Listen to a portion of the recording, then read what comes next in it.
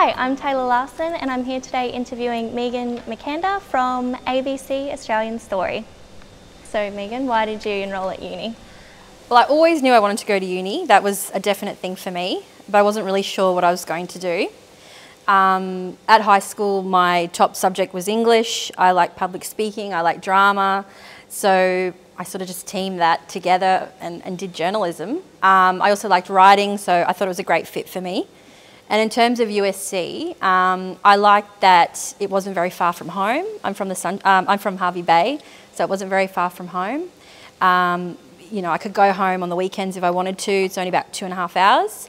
I also came to one of the open days and I really liked the on-campus living because I was going to be moving here without any family and I needed to live somewhere and find friends. So I moved and lived on campus for my entire degree. And I also, from the beginning, was really interested in the study overseas program. That was one of my goals from day one.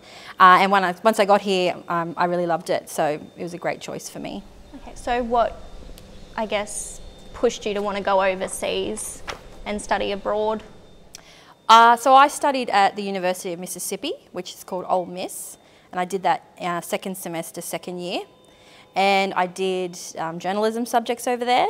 I basically had always wanted to go to America and thought this would be a great way to do it, and I always sort of was fascinated with college life over there and that sort of thing.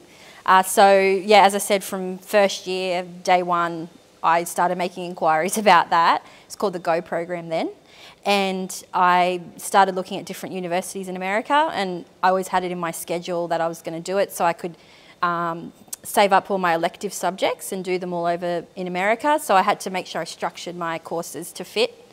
And yeah, the office for that program were really helpful. They helped me get there. I didn't know anything about the University of Mississippi. I always thought of, you know, the big capital cities, and here I was in Mississippi, and it turned out to be amazing. The full college experience, fraternities, sororities, football games. So the social life was great, and obviously after the courses I did, I could travel a little bit as well in America. The visa let me travel. And in terms of the work too, while I was there, the presidential debate was on between Barack Obama and John McCain. So that was really exciting. The class was an internship class, it was full, but the overseas international office helped me and another girl from Amsterdam get into the class because we really wanted to be part of it. So I did an internship with MSNBC. And they did an outdoor broadcast, almost kind of like Sunrise, I guess. So we had to wrangle the crowd, and the people had signs, and they would analyse election results and that sort of thing live. So that was really interesting. And also just witnessing the spectacle of it all. We had live trucks and satellite trucks at the school. We had high security. It was just a really great experience. Didn't get to watch the debate. Didn't meet Barack Obama. But I was there when he got elected and got to sort of feel the vibe of how excited everybody was when he got elected. So I also got to do some radio courses over there, which when I was at USC wasn't a major part of the degree. So I got to go on Rebel Radio News, which is the university's radio station. So I got to do some radio experience, which was great, and just experience another culture and a new place. And I think it really grew me as a person and as a student. It was a really great experience. Probably one of the best things I've done while studying. So how did the education you received over in Mississippi compare to your program here at USC? Yeah, it's definitely different studying in America. They're big on homework and bits and pieces rather than large assignments. So you do lots of little homework things. The subjects I did was just a pass or a fail, so it didn't affect my GPA over here, which was great. And there was also government scholarships to help get you over there, so you can't really lose. You get money to go there, you complete your course like you're supposed to, and you have a great time. So it's definitely worth it. But that's probably all that's different, yeah. Just easier, to be honest. So out of uni, what was your first job? I started my journalism career at the Caboolture News, which I thought was very lucky because I didn't, you know, a lot of people have to move quite far away from home to start their first job, and I was just sort of half an hour down the road, so I was able to stay living in Mooloolaba and drive to Caboolture every day. I got that job a week and a half after I finished my courses, and it sort of stemmed from doing an internship at the Sunshine Coast Daily. They were really pleased with how I did, and that job was offered, so I took it. I think it was a great start to my degree. It wasn't like my dream job or anything, but it was great to be at a newspaper, which is what I strive to do, learning the ropes, learning all different rounds, police, council, arts, community, learn how to take photos, learn how to design a paper, all of that. So it was a great launching pad for me, because I was in the company and I could look for other opportunities. Did it meet your expectations, I suppose, of what you thought, you know, your first job would be, or like what a newsroom environment would be like? Yeah, it wasn't a big newsroom. There was about 6 of us, but I think it definitely matched what I was looking to do. I was always interested in local news and newspapers. I think local news is really important. You know, it's not the big national breaking stories of the world, but it's the little things that affect people's lives, developments around their house, things being built near them. So it does affect a lot of people, and a lot of people value local news. So I was really proud to be part of local news. And yeah, you know, and I also learnt the basics there, interviewing, writing, so it really set me up well. So after the Caboolture News, where did you sort of go from there, and what were the challenges, and I guess what were the highs and the lows? So basically I was at the Caboolture News, and obviously still it's affiliated with the Sunshine Coast Daily, so I still kept talking to the editor of the Daily and sort of putting my hand up for bigger opportunities, because my goal was to be at a daily paper, and eventually talked to the editor, and I got the role at the Budrum Chronicle, which was great. It's basically you're the editor and the journalist and the photographer. So you're doing everything, plus you're networking in the community, coming up with the story ideas, helping design the paper. So it's full on, it's a big role, and you may flick through the paper and just think, oh yeah, but it's one person putting that together. So that was a huge challenge, a lot of hours spent in the office, and it was a huge challenge to embed myself in a community. A lot of communities, especially Budrum, it's tight-knit. You know, they like, who's this person, you know?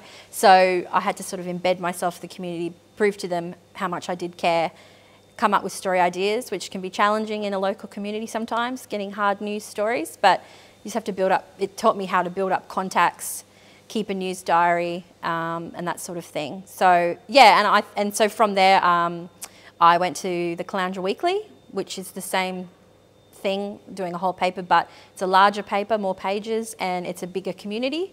So I had to do this, I had to start all over again, build trust, build contacts, build relationships, and do the job like that. And then after that, so at that point I was in the Sunshine Coast Daily newsroom, and at that point I got a job at the Daily doing general news, which is what I always wanted to do. That was challenging at the beginning, because you're writing, I wrote up to 8 stories a day, and that's 8 different photos, and you may talk to several people for each story. So it was very stressful, but very rewarding at the end of the day when you can get the paper out, and you all have to work as a team, because the paper doesn't just come out of nowhere. There's so many people involved to fill all those little spots. So I think my career was pretty organic. I didn't just jump straight into a national newsroom. I went as a cadet and then sort of just built up my skills along the way, and eventually got to the Daily. My round at the Daily, I created a round called Tourism. That wasn't a round. I thought that was an important thing for the coast. And then I became police reporter, which I would say was my dream job. My goal was to be a police reporter at a metro paper. That hasn't happened yet, but you know, things have changed in my career. I loved it. I loved the adrenaline of it, the thrill of it. It's very hard to build contacts in that round. You know, a lot of people in emergency services could be suspicious of media or unsure, so you have to work really hard to build up contacts and stories and chase those stories. And but I absolutely loved it. It was my favourite job. And then I could see the potential that our website was getting more popular and becoming more important for us. And because I was doing the police round, I was already dealing with breaking news anyway, and putting it online. So I thought I need to step into that. My friend of mine had the digital producer role. He left and went to the ABC. So I took his role, and I was a digital producer at the Sunshine Coast Daily. At that time, I was the only digital producer. So I tended to work really crazy hours because I felt obliged to keep the website and Facebook and Twitter ticking over. And Instagram, I was always doing things on the weekends, and I sort of get really involved into any role I'm doing, and I put my all into it, which can make my days very long. So I've learnt to sort of balance my life and work a bit better as I get older. So at the beginning, was it more doing a lot of stuff in your free time? Yeah, definitely. Yeah, it was sort of 13-hour days and that sort of thing. No one was telling me to do that, but I just found if I wanted it to be at the level it should be at, that's what was required. They've obviously changed their model now. There's several, from what I know, there's several digital producers, and it's as it becomes more in demand. But it was a sort of a new world then, which is funny to say because it wasn't that long ago. And obviously newspapers are evolving now, and they're not just a newspaper. So yeah, it was a lot of work outside of hours. And then at the Daily, we could also write features, and I did a lot of travel writing when I was at the Daily. That was definitely in your own time because you just don't have time. I was also the movie reviewer, so that was a nice perk. I got to go to the movies a lot. And I found that really fun and a nice relief from writing about murder and car crashes and horrible things. So that was a fun little side, but it was on your own time. Yeah, and in terms of other stuff in my own time, I did a lot of internships while at university because I just figured everyone's going to have a piece of paper, but you need to have that experience to back you up. So the Sunshine Coast Daily internship was through the uni, but that was until my third year last semester. I did it at the very, very end. So prior to that, I would use the summer break to do internships in my local area in Hervey Bay. So I worked at the 2 local papers, a local magazine, Channel 7, and then I did my study abroad and did the internship with MSNBC. I also, back then, I don't know if it exists anymore, there was a student magazine here on campus, so I was part of that, doing entertainment and fashion. So that was fun. And so just anything I could think of that would give me experience, I was definitely there for it. Apart from the internships, what other parts of your degree have been helpful in your career and, I don't know, different skill sets or knowledge that you've learnt? I like that the tutors and lecturers here were journalists themselves or retired or freelance, so they had real life advice and examples they could give us. It wasn't just all textbook.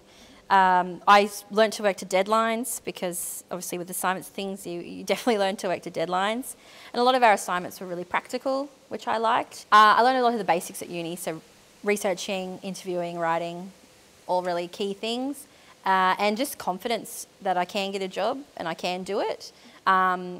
My mentor, I guess, was the late Stephen Lamble. He was fantastic. He showed me how to do a portfolio, he connected me with people, and he really invested in my career. So I think he made a huge difference to me. Is there anything you regret not taking advantage of while you were at USC? Not really, to be honest. I really just dove into it and took whatever opportunities there were. When I went here, USC didn't have as many social groups or official groups. So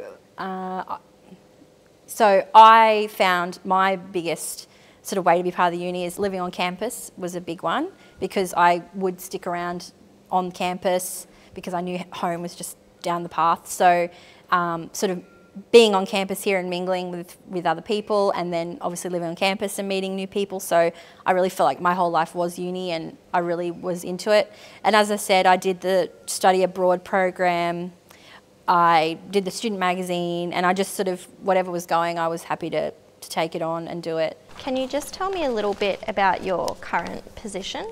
After being at Sunshine Coast Daily, my friend who left convinced me to go for a job at the ABC in Brisbane in online.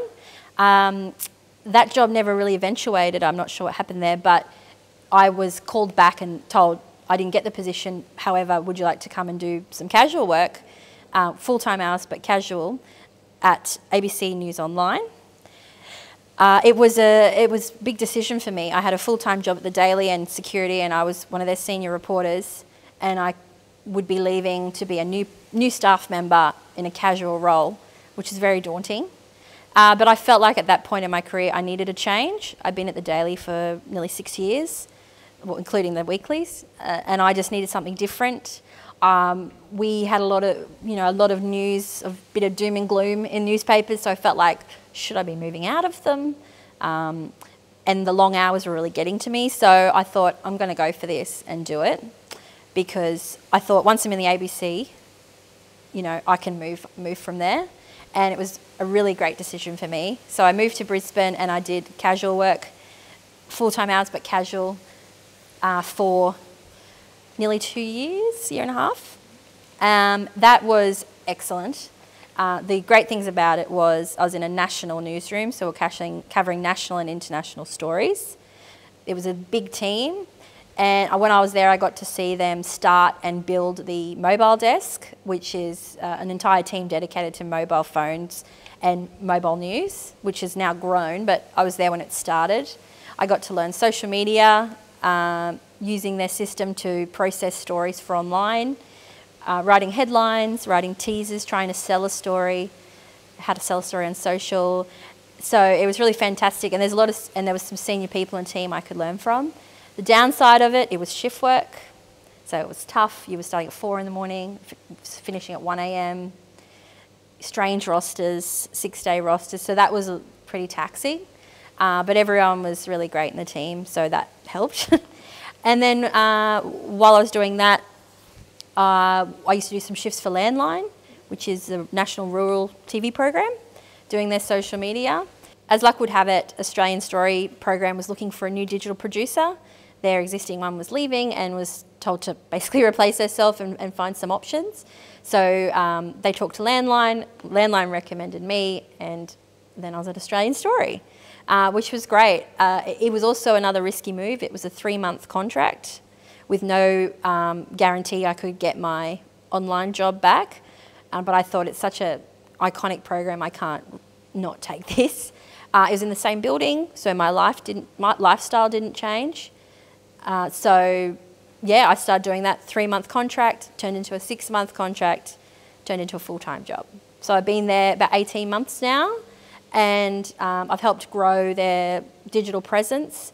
So my job is to take the 30-minute episode and the story and turn it into something that's suited for a digital audience, and sort of changing the mindset that what we put on TVs, well, we'll just put that on Facebook. It's not the same.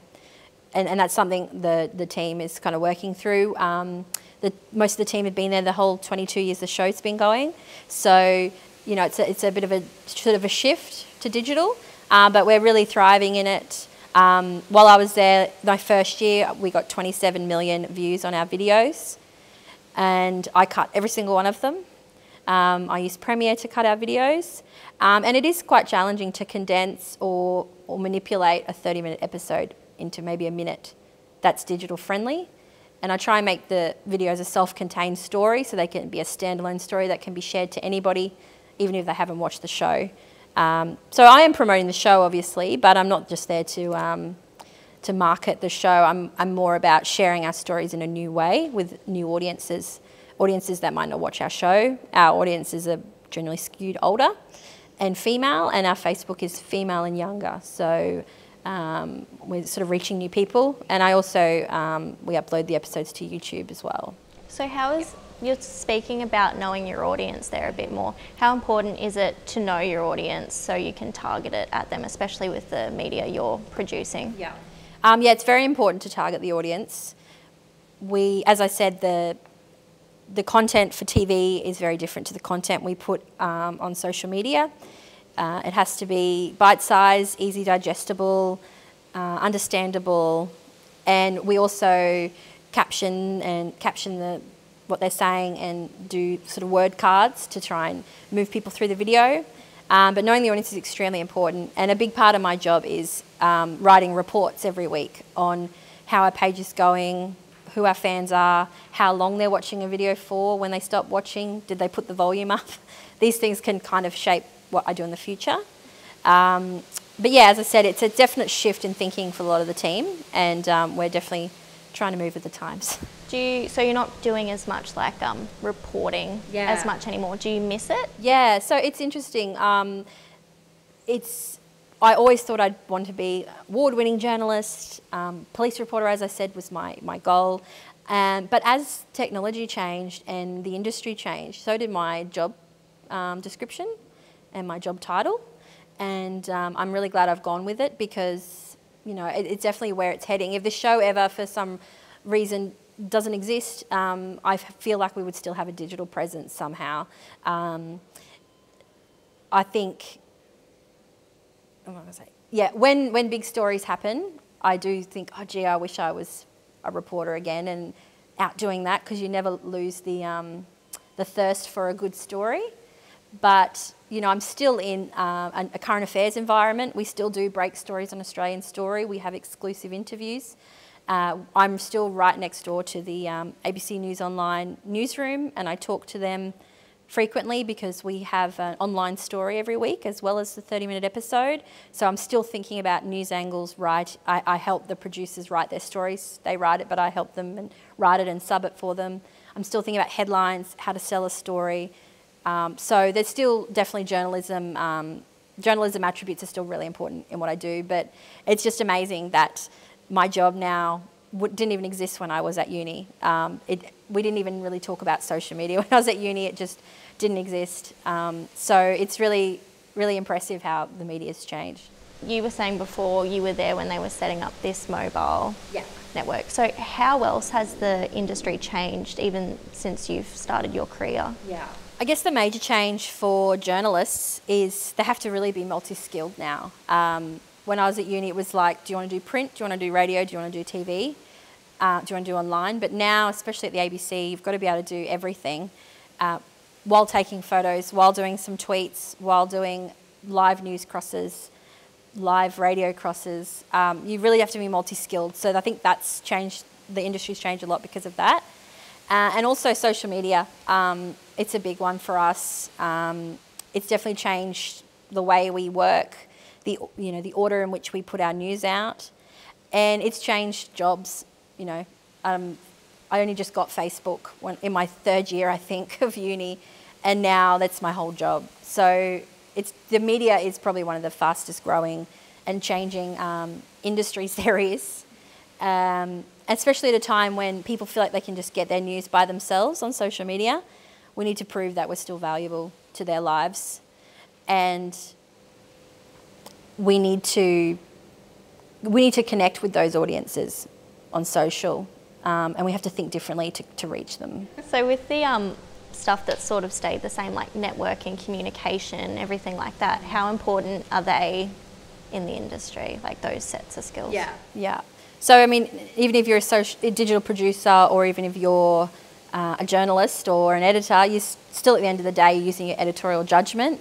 You're still thinking about defamation. You're still thinking about, because even a tweet can get you in trouble, or a Facebook post. So I usually get everything checked by my boss before it goes up, my EP. And sometimes, even this week, you know, I had my social media plan legaled by the lawyers, just in case. So you're still using the skills of legal concerns. Interviewing, you know, is still important. Learning how to talk to people, because if I do go out on a shoot with the crew, I have to chat with the talent. Even though it's not my story, you've still got to be a people person. I think too, you need to sort of be resilient as well, and learn how to deal with a high workload, because that's bound to happen in journalism. So being able to sort of juggle a few things at once at uni sort of helps you become able to do that in the workroom as well. So what skills or knowledge do you think are valuable for students about to enter the workforce, and why? I think students really need to be proactive. You know, at the end of the day, everyone's going to have a journalism degree and a piece of paper, but what's going to set you apart? What have you done to put yourself out there? You need to be willing to work for free, willing to do jobs you don't even really want to do, in terms of, you know, you might have to get the coffee, or you might have to do some photocopying. That's fine. You know, you're in the newsroom, you're watching it playing out, you're in that environment. So I say be proactive, reach out for internships, or even if they say you can come in for 2 days, take it. You know, it's something to put on the resume. So how important is it for journalists and even students to build a brand for themselves? Yeah, I think it's really important in today's age to brand yourself as a journalist, even if you're a student, have an online presence. When I was police reporter, unfortunately, I wrote a lot of obits for people that had passed away in car crashes and things like that. And the main way we'd reach out to family was Facebook. We'd have to do it in a very delicate way. And if you've got a profile picture of yourself partying or something, it really doesn't look good. So I created a second Facebook just for work purposes. It also allows your contacts to add you on Facebook, and you don't have to be worried. So I could have councillors and the mayor and people like that, police, be my friend on Facebook and not have any concerns about it. So I think that's a great way, one of the great ways to brand yourself. Having said that, yeah, that wasn't at USC when I was here. As I said, social media wasn't really a topic that we talked about during my degree, but it just goes to show how much the industry has changed, that, you know, entire courses and degrees have changed as well. So what do you look for in a new employee, or if you were to, I don't know, recommend someone? I think for me, a big part of it is confidence, but also team with skills. So yeah, especially in journalism, you can't be a wallflower. You've really got to be confident and be sure of yourself. In journalism, you've got to be really confident, be able to speak well, and be able to connect with people if you want to get your stories. So I look for someone who's confident, someone who isn't afraid to give something a try, even if it might not be right. I don't really do much hiring, but the interns we have had at Australian Story, I really, you know, sometimes you have to do a lot of just watching, and I know that sort of can be a bit dull sometimes, but someone who's happy to watch and ask questions and just soak it all up. What advice do you have for journalism students about to graduate and start their own careers? Don't be afraid to apply for jobs outside of your town. You can't always get your dream job in the place where you live, so be prepared to move. For all you know, it could be the best decision you ever make. I know a lot of friends who've gone out bush or out regional or rural for journalism jobs, and they've absolutely loved it because you're thrown in and you have to do absolutely everything, and you really do grow as a journalist or as a person because you've had to just do everything and put yourself out there. So I think don't be afraid to move. I think and then just grow from there. I think don't be afraid to apply for jobs that might even be above, like higher than your skill set. It's always, even if you get an interview, it's nice to practice doing interviewing. What else? I think internships, as I said, internships are very important. The ability to have on your resume a nice list of, you know, a diverse range of internships is really helpful, just to set yourself apart from the crowd. That's probably it. So you were saying before how when you moved to ABC Online it was a bit of a gamble because it was only like casual work and a contract. How, I don't know, do you feel not really secure with your work when you're getting those smaller contracts? Like, does it put you off, or what's that like? In a lot of workplaces, especially in journalism, contracts are pretty normal. And a lot of people can go for years and years just doing contract work, and they're fine with that. For me, the thought of being casual, not even a contract, going from full-time to casual was really daunting, and it was a gamble for me. It was quite scary, and you sort of always feel like you've got to be the best employee you can be because you're casual. Any minute you could be dropped, you know. And then when you got a contract, you feel a bit better because, okay, I got 6 months here. But you need to just remember, you're not the only one. It's ABC have a lot of contract positions, and it's quite normal. And it's the way a lot of businesses do run, just for budget reasons, I suppose. But for me personally, I would prefer to be full time, which I am now, and I'm at Australian Story, which is fantastic. But yeah, the concept of being casual was a new one for me, and it was quite scary. So what are the perks of being a journalist or even a digital producer? For my role now, it's the perk of being able to be creative every week. It's something different every week. We've got a different story every week. I get to edit, write, sometimes interview. I get to be part of a program that's, you know, a national program that's loved by a lot of people, which I'm really proud about. When you're at a commercial media, I got more actual perks. For example, in 2014, I went to China on a travel famil. And so you go on the travel famil, it's all covered by different businesses, and then your job is to come back and write several stories for the paper, feature stories. Obviously we disclose everything was paid for, but that was a nice perk. I got to go to China for 2 weeks, and I'd never been before, so that was really nice. Also at the newspaper, especially local papers, they're itching for content. So your story ideas are, you know, the world's your oyster, whatever you want to write about really. So I did the movie reviews, so I got to go to the movies, so that was nice. So I did movie reviews to the police stories, council stories, arts, which I also love writing about arts and theatre, so I got to sort of express that part of myself. You get to do business stories, development stories. So, you know, a real perk of being a journalist is your day is different every day, which can be overwhelming, but you're constantly doing something different. It's not boring, that's for sure. And as I said, if you go local, you really have the opportunity to just do whatever you want, basically. Whereas a lot of metros, you sort of pigeonholed into a round, which there's nothing wrong with that. It's just, for your first job, it's great to just do everything. What skills have you had to learn on the job, learn to adapt to? So one of the things when I came to Australian Story was they didn't adapt their content for digital. So they would put up snippets of the program, but it wasn't really digital friendly. So they didn't have a lot of movement on their videos or shares and things like that. So I wanted to come in and be able to do short form videos, which is what ABC News Online had been doing for a long time. Problem was I actually didn't know how to edit videos because I'd come from papers and it wasn't really a task that we had to do. The videos, if we had videos, it was done by our photographers. So I thought, okay, I need to learn this. So between my 3-month contract and my 6-month contract, which was a summer break, the show goes off air for summer, I had 4 days a week work, and I had a 5th day free. So I used to come in on the 5th day and learn Premiere Pro, which is an editing system. And so for the last year, I've been editing videos, and you know, some of them got up to 3 million views. And we have ABC News sharing them and other ABC pages. So just sort of putting yourself out there and going, okay, I need to learn this, I'm just going to do it, was a great thing. ABC has a lot of training, but there was just no time or anything scheduled to teach me that. So that's something I took upon myself. Was it frustrating? Yeah, it was, because you know, I had to come in on my day off and learn it, which I'm really glad I did, but I had to come in on my own time and learn this.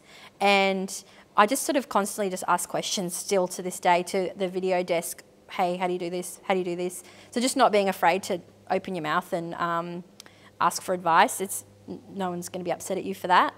So it was frustrating that I knew what our Facebook page had the potential to do, but I didn't have the skills to fulfill that. So I just said, okay, I've got to get these skills, and went and did it. So I think my videos are getting better and better by the week. Yeah. So I have a question, because I was like binge watching Australian Story over the week. When you're editing the videos, do you get emotional?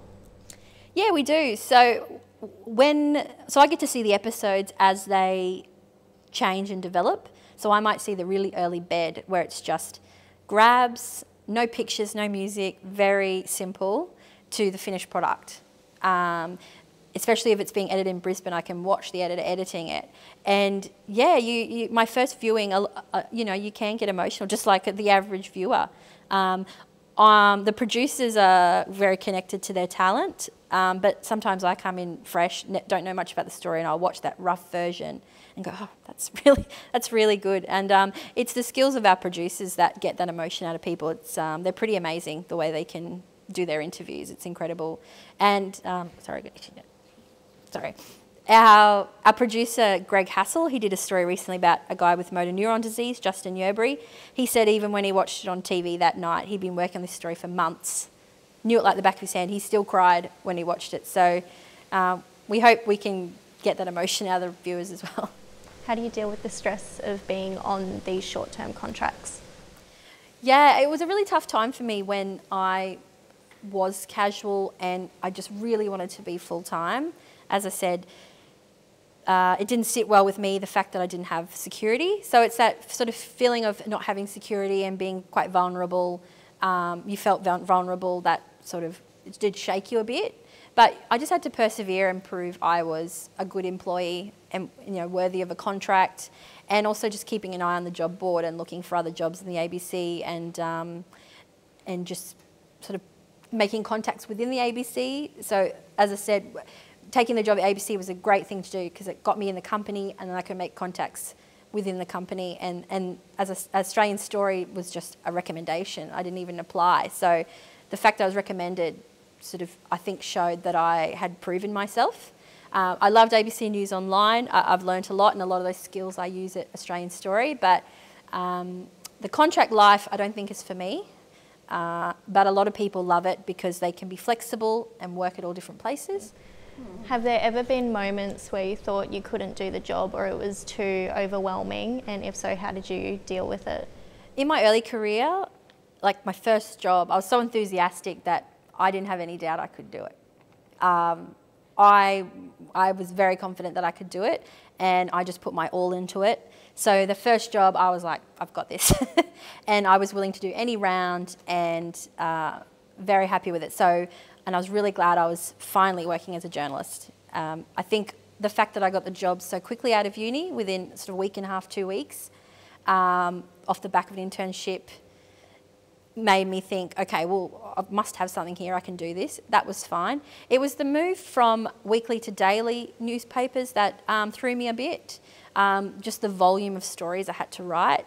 And I do remember going to my chief of staff and saying, what do I do? Like, juggling, you know, it's mostly phone calls or sometimes going out to stories. So juggling 8 stories with several talent per story, teeing up photos, and then, you know, a major car crash could happen, I have to go out to that. So I do remember having a good talk to my chief of staff and getting tips from her on how to do this. And she just talked to me about prioritising, time management, and she's, you know, and they were great because they said, you know, if these 8 stories don't come up, no problem, you know, we'll just go with the best. So yeah, that was probably the biggest challenge for me, was that transition.